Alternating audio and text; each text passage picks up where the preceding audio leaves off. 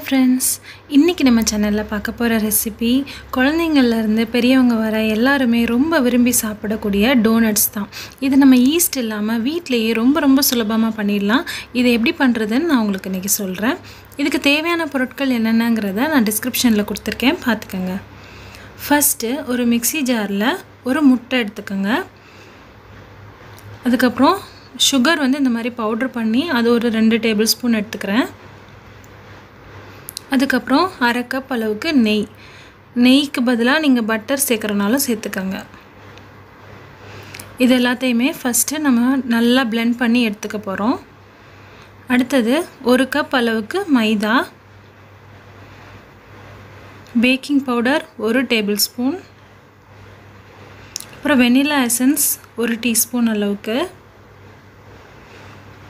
எல்லாத்தையும் சேர்த்துட்டு ஒரு தடவை நல்லா கலந்துக்கலாம். இப்போ நம்ம அரைச்சி எடுத்துருந்தோம் இல்லையா, அந்த பேஸ்ட்டை அதோட சேர்த்து நல்லா மிக்ஸ் பண்ணணும். நமக்கு முக்கியமான ஒரு விஷயம் இந்த டோனட்ஸில் என்னென்னா மாவோட கன்சிஸ்டன்சி தான். நம்ம ஈஸ்ட் சேர்க்காதனால மாவு ரொம்ப தண்ணியாகவும் இருக்கக்கூடாது, ரொம்ப கெட்டியாக ஹார்டாகவும் இருக்கக்கூடாது. சப்பாத்தி மாவு செய்வோம் இல்லையா, அதை விட கொஞ்சம் ஸ்டிக்கியாக கையில் ஒட்டுற மாதிரி இருக்கணும். ரொம்ப தண்ணியாக இருக்கிற மாதிரி இருந்தது அப்படின்னா மாவு ஒழுங்காக வேகாது, குலைவாக இருக்கும். ரொம்ப ஹார்டாக இருந்தால் உங்களுக்கு பன்னு மாதிரி ஆகிடும்.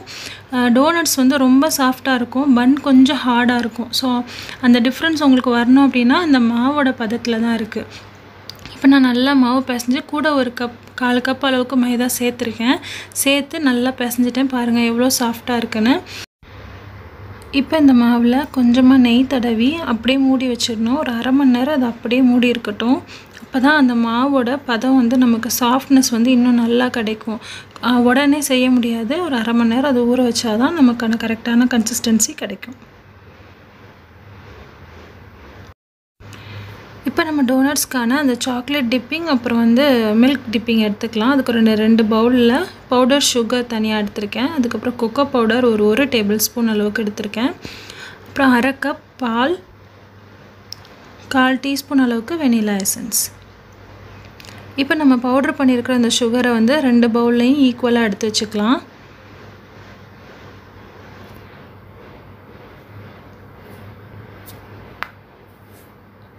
அடுத்தது சாக்லேட் டிப்பிங்க்கு கொக்கோ பவுடரை அந்த பவுடர் சுகரோடு சேர்த்துக்கணும். சேர்த்துட்டு நல்லா மிக்ஸ் பண்ணிகிட்டே இருங்க. நல்லா அந்த சுகரு கொக்கோ பவுடர் எந்த ஒரு இதுவும் இல்லாமல் நல்லா மிக்ஸ் பண்ணிடணும். பண்ணிவிட்டு வெனிலா எசன்ஸ் 2லேயுமே வெனிலா எசன்ஸ் சேர்த்துக்கலாம். சேர்த்துட்டு பால் சேர்த்துற வேண்டியதான். பால் கொஞ்சம் கம்மியாகவே சேர்த்துக்கோங்க. அந்த டிப்பிங்ஸ் 2மே நல்லா திக்காக இருக்கணும். லிக்விடாக இருந்தால் டோனட்ஸோட நல்லா ஸ்டிக்கியாக ஒட்டாது. நல்லா க்ரீமி டெக்ஸ்சரில் இருக்கணும். ஸோ நல்லா மிக்ஸ் பண்ணிகிட்டே இருங்க. பால் கொஞ்சம் பார்த்து கம்மியாகவே சேர்த்துக்கோங்க. ஸோ இப்போ நம்ம சாக்லேட் டிப் ரெடி பண்ணிட்டோம். அடுத்து சுகர் கலான்ஸ்க்கு நம்ம சுகரோட கொஞ்சம் பால், வெனிலா எசன்ஸ் இது 3 சேர்த்து மிக்ஸ் பண்ணி எடுத்து வச்சுக்கிட்டோம். அடுத்ததாக நம்ம மாவு ரெடி பண்ணிடலாம். நம்ம மாவு நல்லா சாஃப்டாக ரெடி ஆகிடுச்சு. நல்லா பிசைஞ்சு பாருங்கள் எவ்வளோ சாஃப்டாக இருக்குன்னு. இப்போ நல்லா ஒரு ஒர்க்கிங் ஏரியாவில் நம்ம சப்பாத்தி கட்டை இருக்கு இல்லையா, பூரி கட்டையில் நல்லா எண்ணெய் தடவிட்டு அதை நல்லா ஸ்ப்ரெட் பண்ணுங்கள்.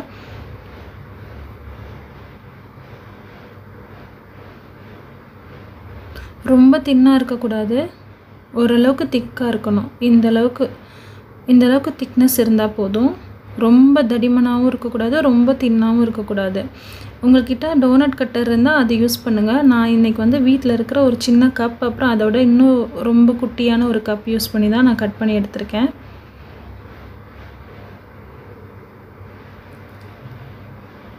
இந்த மாதிரி நடுவில் வச்சு ப்ரெஸ் பண்ணோன்னா மாவு தனியாக வந்துடும்.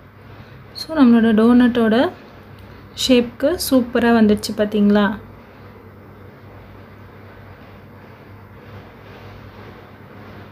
அவ்வளோதான்.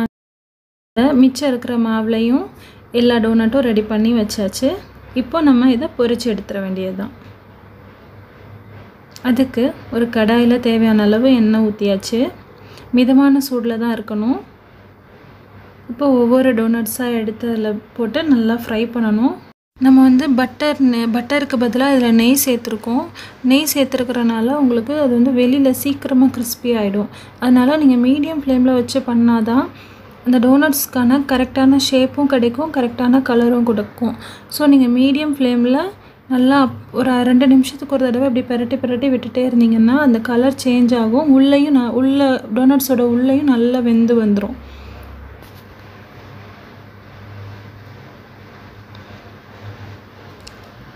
இப்போ பாருங்கள், நல்லா வெந்துடுச்சு பாருங்கள். கலர் பெர்ஃபெக்டாக வந்திருக்கு. டோனட்ஸோட கலர் எக்ஸாக்டாக வந்திருக்கு. ஸோ இதே மாதிரியே எல்லா டோனட்ஸும் ஃப்ரை பண்ணி எடுத்துடலாம்.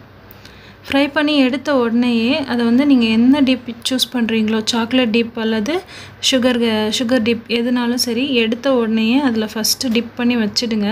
அப்போ தான் அது நல்லா கோட் ஆகும். அந்த ஹீட்டோடு வச்சிட்டிங்க அப்படின்னா நல்லா கோட் ஆகும். சுகர் கலான்ஸ் வந்து நான் ஃபுல்லாகவே டிப் பண்ணிடுறேன். ஏன்னா அது ஃபுல்லாக உள்ளே அப்சர்வ் ஆகி அந்த சாப்பிடும்போது உங்களுக்கு அந்த ஸ்வீட்னஸ் இன்னும் நல்லா இருக்கும். எனக்கு அந்த ஃப்ளேவர் ரொம்ப பிடிக்குங்கிறனால நான் சுகரில் வந்து ஃபுல்லாகவே டிப் பண்ணி எடுத்துடுறேன். சாக்லேட்டுக்கு வந்து அது மேலே மட்டும் அப்படியே அதில் வச்சோன்னா அந்த ஓவரால் கோட்டிங் மட்டும் வந்துடும். ஸோ அது மேலே சுகர் ஸ்ப்ரெட் பண்ணுறனா கூட நீங்கள் இந்த மாதிரி ஸ்ப்ரெட் பண்ணிக்கலாம். ஜஸ்ட் எனக்கு தெரிஞ்ச ஒரு சின்ன டெக்கரேஷன் ஐடியா வச்சு நான் வந்து இதை சர்வ் பண்ண போகிறேன். அவ்வளோதான் ஃப்ரெண்ட்ஸ்.